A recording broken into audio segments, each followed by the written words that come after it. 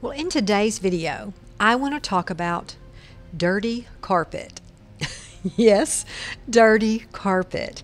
You know, carpet is not as popular as it used to be, but if you own an older home or own some rental property, you're probably dealing with some dirty carpet. Well, if you've never been to my channel before, I want to welcome you here and ask you to subscribe and like this video. Well, in today's video, I want to talk to you about the way I clean carpet. Now, a lot of my rental property still has carpet.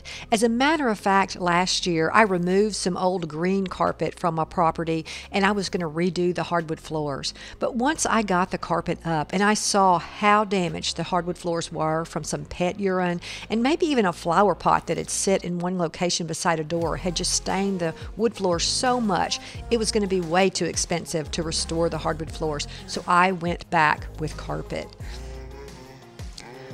Almost every time a tenant moves out, if they've been there over a year or so, I have the carpets cleaned before the new tenant moves in. I want my new tenants to move in a property that is nice and clean and in good condition, and I'm hoping that is going to encourage them to take good care of the property and return it to me that way when they move out. Well, for many years, I hired a carpet cleaning service to clean the carpets, and that worked well for years. But about 3 years ago, I decided to just purchase a carpet cleaner from Walmart and just try to clean the carpets myself. The carpet cleaning had gotten so expensive, and I was actually disappointed a few times with the carpet cleaning. And let me say this about the carpet cleaners. I did not realize how important it was to have the floor vacuumed very well before you hire the carpet cleaner to come. And I think that really was probably what I was doing wrong. But I'm digressing or getting ahead of myself. Let's talk about how I clean carpets. Well, after doing a lot of research, I have come up with a way that works best for me, and I want to share that with you today. Number one is I make sure I vacuum the carpet several times. I vacuum that carpet and I vacuum that carpet and I vacuum that carpet. And it's amazing how much stuff you will pull out of a carpeting that maybe a renter has been using and they were not faithful about routine vacuuming. Vacuum that carpet over and over and over. If you have one of those vacuum cleaners where, it fills up the little pan and you dump it, you'll be shocked, I feel like, especially on rental property, how many times you can fill that thing up with just one room. So vacuum, vacuum, vacuum the carpet before you start shampooing the carpet. Now, I purchased a Hoover carpet cleaner at Walmart, and it recommended buying their carpet cleaning solution for the machine. I did that the first time, but I really wasn't happy with how well it cleaned. So I went online and did a little research, and I have found that vinegar and water works very well. Now let me change that. Vinegar and hot water. Having that hot water in your reservoir makes a huge difference. Well, when you go online and you look for recipes for carpet cleaning solutions using vinegar, they recommend a 1-to-1 ratio or a 2-to-1. 2 parts hot water to 1 part white vinegar. But I have to admit, I'm not someone that measures. I fill up my reservoir with hot water, probably at least 2/3 of the way up, and then pour in my white vinegar. So I'm probably doing a 3 parts hot water to 1 part white vinegar, and it works very well. Now, if your carpet is visibly stained, there are visible stains, a really dirty, dirty carpet, what I go to is hot water and OxiClean. I buy the powder form of OxiClean, and I put a little, I don't measure, but I use a little scoop, but it's probably a 1/4 of a scoop or less of the OxiClean powder in my reservoir. And then I fill the reservoir up with hot, hot water. And I'll shake it up and make sure that OxiClean is dissolved well in the solution. And I'll go over those really stained areas with the hot water and OxiClean. and it is incredible how clean your carpets will get.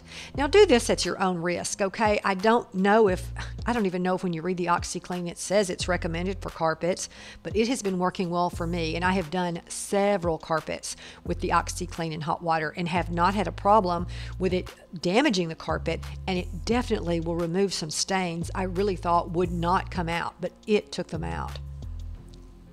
And of course, be cautious when you're using OxiClean. The stronger the solution is, in other words, the more OxiClean you put in that reservoir, the more likely you may have color loss to your carpeting. So be cautious when you use the OxiClean. But I have to say, I've been using it for a while on several carpets, and I haven't damaged the carpet. I've actually restored the carpet because I got those heavy stains out. And it's so important to remember when you're cleaning carpet, especially very dirty carpet, you may have to repeat this process several times.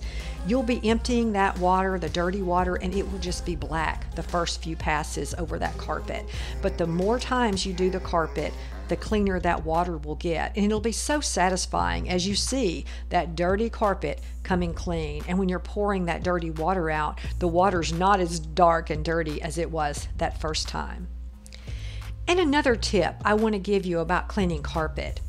Remember, when you're cleaning the carpet, you want to do long strips at a time. You want to go over that carpet in one direction, releasing the solution on the carpet, and then slowly walk back as that carpet cleaner is sucking up that solution and the dirt. You want to let that cleaning solution have time to set on that carpet fiber and penetrate that stain for several seconds or even a few minutes.